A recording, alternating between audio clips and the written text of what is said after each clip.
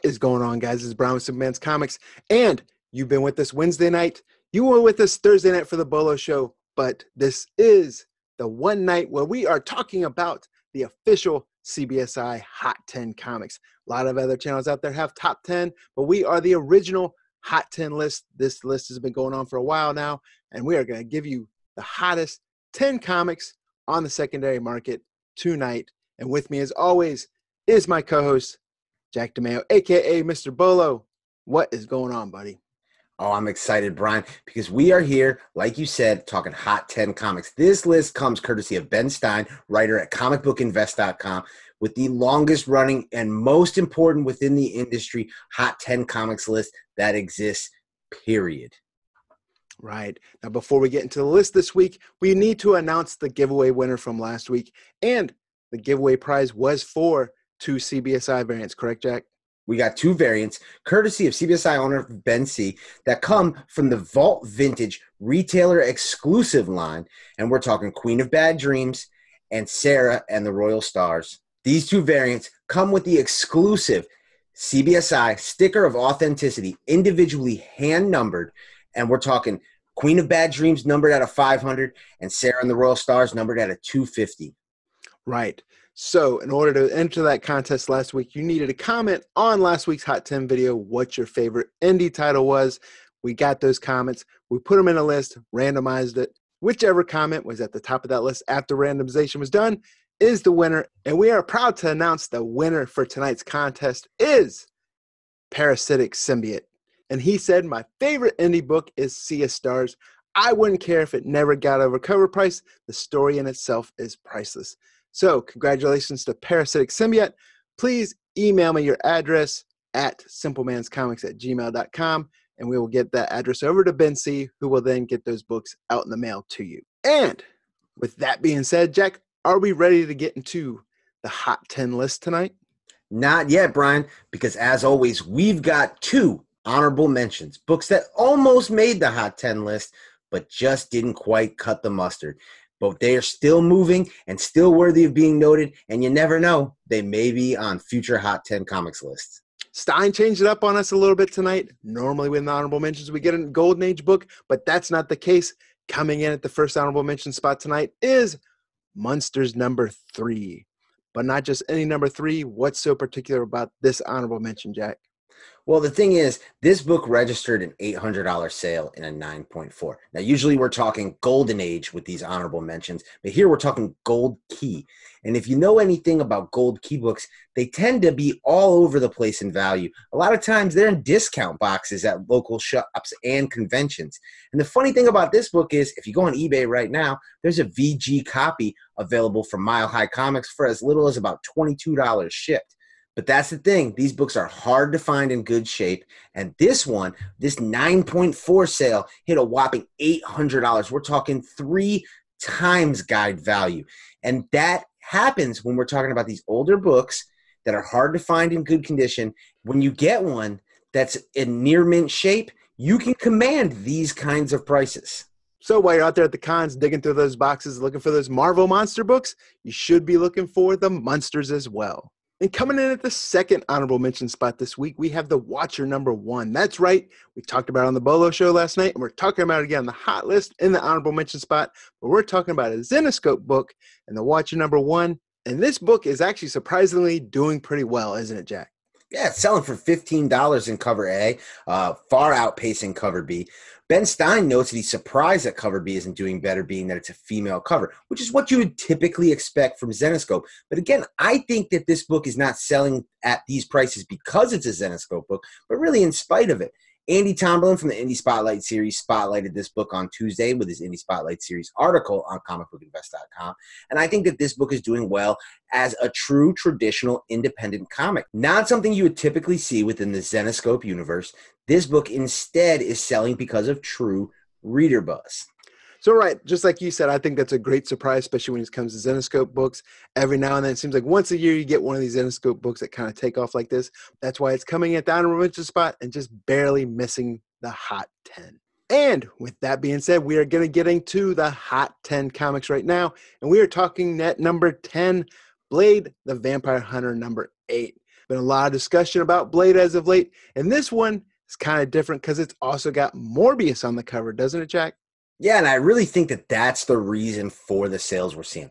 We're seeing sales of $15 to $20 on the secondary market. This is dollar bin fodder. This is the type of book Peter Reina of Dollar Bin Digging on comicbookinvest.com would typically highlight.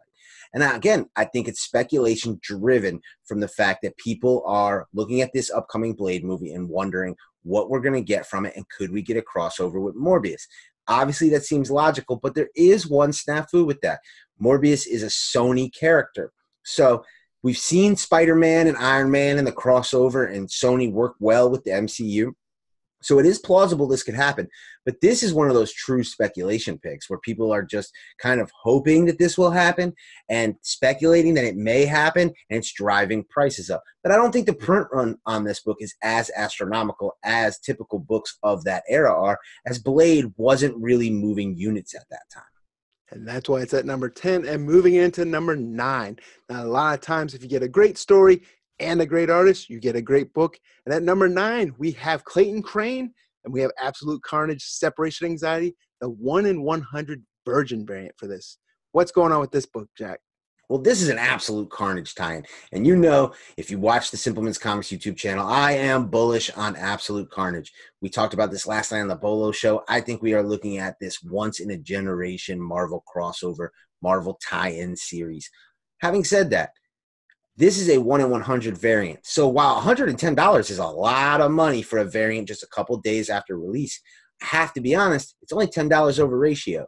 So I'm not really sure which direction this book is going to go. We've seen a lot of these books hit ratio or slightly over and then drop below in the coming weeks. Time will tell. Clayton Crane has a major fan base, and he is definitely growing on the secondary market. More and more people are becoming aware of him, becoming regular fans of him, and we're seeing more and more completionists of Clayton Crane. Will this be the type of book that will transcend beyond just the immediate heat of Absolute Carnage? Will this be a variant that people will be chasing for years to come? We don't really know. Or will this be a book that next week we're talking about $70, $65? Time will tell. Let us know in the comments section what you think about Separation Anxiety, Absolute Carnage, and this 1 in 100 variant. Be anxious to see if it stays hot, or if we're talking about it on a future episode of the Hot and Cold Show in the cold list. So that brings us in at number 9. But coming in at number 8 this week, this is a book that when it came out, it hyped up. You heard Option News at the time, but now we're getting more news on this, right? And we're talking about Mech Cadet U number 1.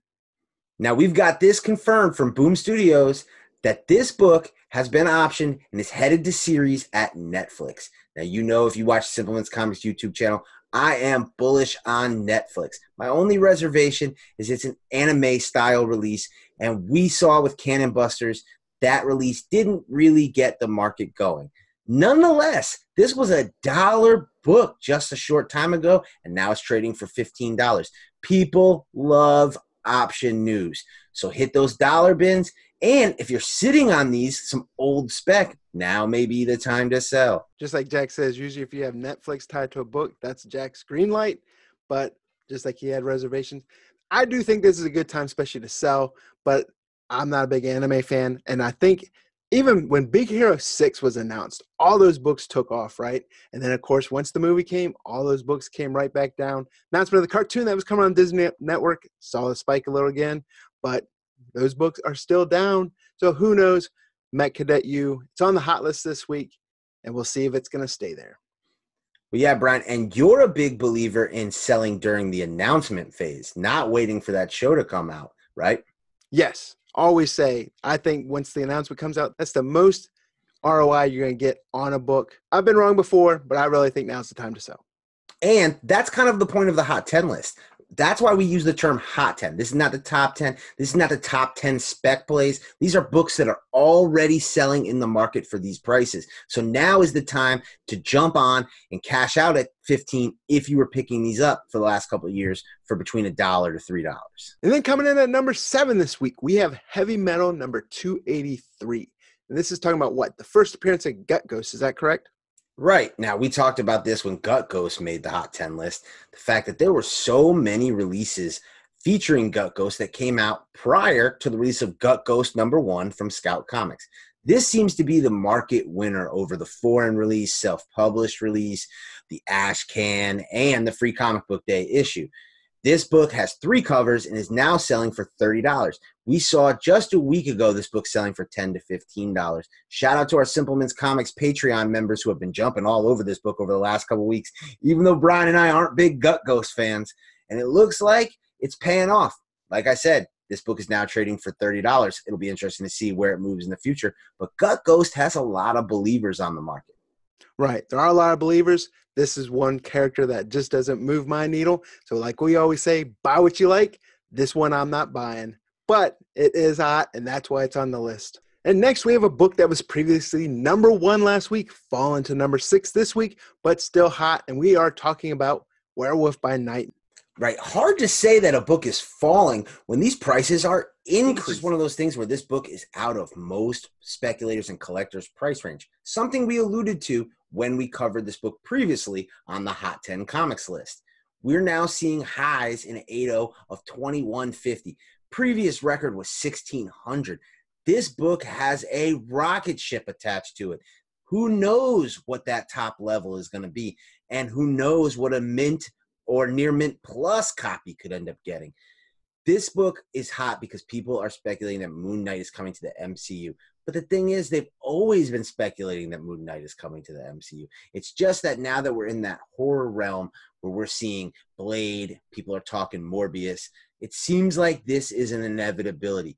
We talked last week about casting news and all the different rumors of the potential casting and who could it be. But either way, this book is hot. People are anticipating this release, and these prices are shooting up a la Tomb of Dracula. And we talked last week about the Sienkiewicz Moon Knight #1 from 1980 being possibly that next spec play for those who can't afford it. We talked about the 2014 Warren Ellis book also being a solid spec play. It seems like people just can't get enough Moon Knight, whether it's variants, whether it's #1 issues, or whether it's his first appearance. Moon Knight is as hot as it gets. And that is also why Moon Knight is #6 on the list. But coming in at #5, we have another Boom book, and it is the top release of this past week. And we are talking about Once and Future #1. Not just one of them, but we are talking about all these covers because they're all doing fantastic, aren't they, Jack? Right. It's hard to pinpoint any one cover and say, well, this is the hot cover. Now, of course, if we're talking the San Diego Comic-Con Advanced Retailer Edition, we're seeing highs of $200 on this book. Now, last week, this book was trading regularly for $50 to $75. A couple weeks ago, this book was a $25 book. So it's tempting to say, well, that's the hot book. Obviously, you saw it last week on the Hot 10 Comics list. But now that this book has hit LCSs and is on the new release wall, we're seeing some other books take off. Cover A is hitting $15. And we're seeing that one per store thank you variant hitting $50 to $60. So this book is red hot no matter what cover you're getting. It was my long-term play of the week on the CBSI Bolo show. It is a book Brian and I highlighted pre-FOC when we had Arun Singh, the VP of Marketing from Boom Studios, live on our channel for the Indie Spotlight Series show. This is obviously a book we believe in, right, Brian? Definitely. And I'll tell you right now, the one cover that you're going to want to get that's not even listed right now is going to be that second print. That one, you're going to see the heat from these, I'm not going to say die down, but it's going to pass, and then the second print's going to come out. And I'm telling you, I've heard the print run on that is really, really small, and that's why people are starting to get their orders allocated already and being pushed to third. We got fourth prints. I've even heard that the fourth print is sold out. So this is definitely one hot book, and that's why it's #5 on the list this week. And breaking into the list at #4 this week, we have Guardians of the Galaxy #23. What's so great about this book, Jack? Well, aside from the amazing Rocket Raccoon cover art that you're seeing on your screen right now, which in and of itself is enough to make it a Cover Tunes feature from Mike Morello for sure, this book plays into Donny Cates' current Absolute Carnage run. What we're seeing here is the first appearance and first mention of Planet Clintar. Now, the thing about that and why it is important is it is all about the planet of the symbiotes. Now, you may remember that mini-series from back in the 90s, but it was retconned, and now it's being referenced as a cage. It's a cage of symbiotes that holds in none other than Null. And if you've been reading anything Donny Cates has been writing, Null is the god of symbiotes, the end-all, be-all, and one of the hottest characters on the secondary market. So because of that, anything in relation to him, anything in relation to his origin, anything in relation at all to Absolute Carnage is getting hot. So this book is red hot. It's now selling for $15 to $20. This was previously dollar bin fodder as well. But there's another cover for this book that is really kind of under everyone's radar. Now, the cover art isn't as nice, I'll admit that, but it's a 1 in 20 incentive, and it comes from Salvador LaRocca, and it is that welcome home variant, those variants that honored the return of Star Wars to the Marvel Comics universe. It'll be interesting to see if that book, which is currently kind of trading below the cover A, gets some heat on the secondary market. Now, do you see this as a book that's definitely worth speculating on, or do you see this as the hype like when Guardians of the Galaxy and people were speculating on Ego and a planet and so forth? Well, it's interesting. Like even Ben Stein mentioned, so we're speculating on planets now. And I would tend to say, if you watch the CBSI Bolo show, I don't believe in like costume first appearances. I'm not a big fan of team first appearances. I feel like sometimes we stretch things to be first appearances. Having said that, symbiote stuff is red hot. Null is red hot. And I think people are just feverish for anything that ties into this Donny Cates story. And plus, Donny Cates just has a way about writing in previous back issues into his current story and making them relevant. But it's important to note that in the past, a lot of those books have then fallen off later on. If you remember Doctor Strange 44, that comes to mind immediately. So, again, this is the Hot 10 Comics list. This is not the top 10 best speculation plays list. So this book is already hot. It's already selling. And I think if you're sitting on those Guardians of the Galaxy 23s, now is the time to sell because it's not going to be hotter than when this story is at its full apex. And that is right now because Absolute Carnage is one of the hottest and most talked about things in the comics market. Right. So, yeah. Definitely time to go Oprah on those Guardians of the Galaxies 23, right? And start getting rid of them. You get a Guardians 23 but get the money. Don't just give them away. And that's why we have that at number 4 this week. And coming in at number 3 this week, another comic that just released. And we are talking about Powers of X number 2, but the Yasmin Putri variant, right? Right, and Putri has already seen some secondary market discussion with those deceased horror movie homage variants. Now, they didn't pop off on the secondary market, but collectors were all over them. Here, though, we have House of X and Powers of X connecting covers. Now, we're talking the Powers of X one being hot this week, selling for $20.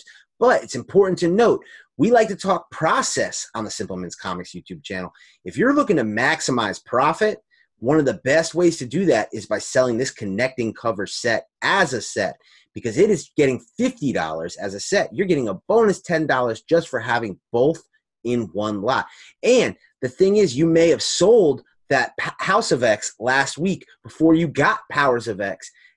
You should have known that that maybe isn't the move to do because issue number 1 had that Mark Brooks connecting cover and it performed similarly. So that's something to pay attention to going forward. But really, everything X is hot right now. And this House of X, Powers of X story from Jonathan Hickman has just been red hot. Readers are loving it. Collectors are loving it. People are buying the variant and now speculators are on board. So if you've got them, I think it's time to sell them because people want them. And the bad thing is if you got them and you're selling them as a set, those books are thicker, so you're definitely going after first-class mail. But that's where you get the bonus $10 for to help pay for that extra shipping. That's a good point, Brian. So we are now inside the top 2 of the Hot 10 this week. And I'm going to tell you, full disclaimer from me and Simple Man's Comics, although I don't agree with this, they are hot. And coming in at number 2, we have Superman number 14, the Recalled comic. This was a big news cycle this week. But why is this so hot, Jack? Well, you said it in your intro because it's recalled. Because usually, if we see a book on this list, we're talking a first appearance. We're talking a rare variant. We're talking something of substance. This got hot simply because DC didn't want them on the market. And frankly, they shouldn't be on the market. We talked about it on the CBSI Bolo show. Not a big supporter of this kind of thing. I don't think it's good for the market. I don't think it's good for the hobby. And I think a lot of the people that are out there paying $30, $40, $50 for these books may end up getting stuck holding the bag. This book right now is selling for about $30, cover A or cover B, really doesn't matter. And it's all about apparently the trade dress, the fact that the Year of the Villains trade dress adorns this book, and DC didn't want it on there. DC gave a stern warning to retailers telling them to destroy the copies, get rid of them. They're going to ship them new ones. They're going to ship them free of charge.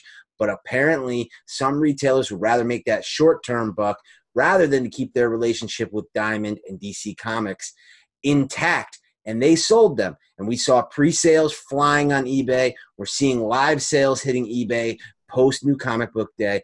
But you know what? It'll be really interesting to see where this one lands, because you mentioned the news cycle, and that is so true. These books are hot because the news cycle is talking about them.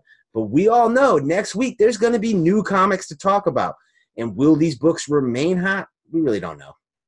Heck yeah. What about that Bee and Puppycat recalled issue for issue number 19? No one knows about that. Yeah, including me. You got me on that one, Brian. Yeah, I never got recalled. I'm just making stuff up now. So we've gone through the 2 honorable mentions, and we've gone through the top 9 of the Hot 10 this week. But before we get into the top pick of the Hot 10 comics, we do have another giveaway this week. And what do we have for them this week, Jack? Well, we've got another retailer exclusive variant coming from one of comicbookinvest.com's partners. This time it's Starbase 1552, and we're looking at the Ride Burning Desire #1 Virgin Yellow exclusive cover, limited to 500 copies, done by cover artist heavyweight, secondary market champion Adam Hughes. No doubt, whenever an Adam Hughes variant gets announced, everyone's buying those up. So here's your chance to be able to get one free. But how are they going to win this, Jack?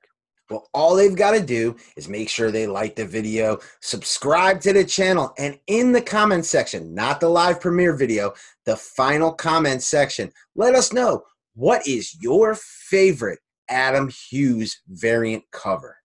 Right. You can't say Legion of Superheroes 23. So I just took away everyone's freaking entry. Yeah, don't be that basic. Let's see some creative choices. I'm kidding. If that's your favorite, go ahead and put it. But enough talking about that. We are going to get into the #1 Hot 10 comic this week. And we are talking about the other recalled comic, and that is Supergirl number 33. This falls a lot in line with the same as Superman number 14, right, Jack? You're right. We can just cut and paste what I said here.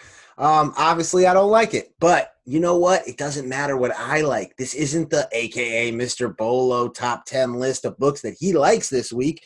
This is the CBSI Hot 10 Comics list. And the reality is we're talking about a book that released on New Comics Day.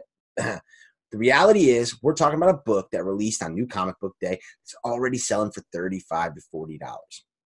Ben made an important note, though. He said to watch out for a lot of these listings because they list the cover B as an art germ variant, which that got changed. So that's not even reality. And that tells you something about a lot of people who are just putting these listings up for pre-sales. They don't have these physical copies in hand, and they may not have gotten this book in hand, because it's important to note that the East Coast retailers, their distribution hub was able to catch this mistake and not even send these books out. A lot of these books came from, whether it was the South, the Midwest, most of them coming from the Midwest to the West. So that's something to be on the lookout for. Is, a lot of people are putting in pre-sales, and they're going to end up getting returns on their sales and their purchases. But again, we don't love this. It's not good for the hobby. It wasn't supposed to be on the market, which is why it's hot. And once people aren't talking about it, once it isn't getting posted all over the place on Instagram, once spec sites aren't talking about this book anymore, will it still be hot? Will Supergirl and Superman be enough to command the market? We've seen recalled comics before. We've seen them recalled for inappropriate language. We've seen them recalled because an advertisement didn't fit the age range of the book. And they have their ebbs and flows. There's times when they're popular, and then once people don't talk about them, they fall back. And this could be one of those cases. Again, But that's the point of the Hot 10 Comics list. We're not telling you what books to invest in. Neither Brian or I are big fans of these books. We don't think they are good investments. But if you're holding this book, it's a hot book. It's the hottest book of the week. Go ahead and sell. Now is the time to move it. I wouldn't look at this as a long-term investment. I wouldn't even look at it as a short-term investment. I'd be looking to get it gone before that price can possibly drop. Could I be wrong, Brian? Maybe. Maybe this book becomes a book that raises in value. But you know what? I would bet against seeing this book on the list again. And there you have it. That's the #1 comic on the CBSI Hot 10 list this week. So do us a favor, make sure you click that thumbs up button if this is your first time on this channel. We do a lot of comic and pop culture related content, not just the Hot 10. We are covering what's hot and cold in comic book market trends every Wednesday night at 9 p.m. We also have the CBSI Bolo Show, where we are covering hot comics releases each and every week, where we are discussing first appearances, reader buzz, and variant buzz. Isn't that right, Jack? Absolutely. And don't forget, aka Mr. Bolo's long-term play of the week. Right. And not to mention, we have the Andy Tomlin Indie Spotlight series, where we have interviews such as Arun Singh from Boom Studios. We have the Kanto creators, David Brewer and Drew Zucker. The list goes on and on. So make sure you guys are subscribed, not only for what's currently on the channel, but that way you get notified every time new content is released. And with that being said, I'm Brian Wood. And I'm Jack DeMeo, a.k.a. Mr. Bolo. Make sure you buy what you like, and that way you'll always be happy with your collection.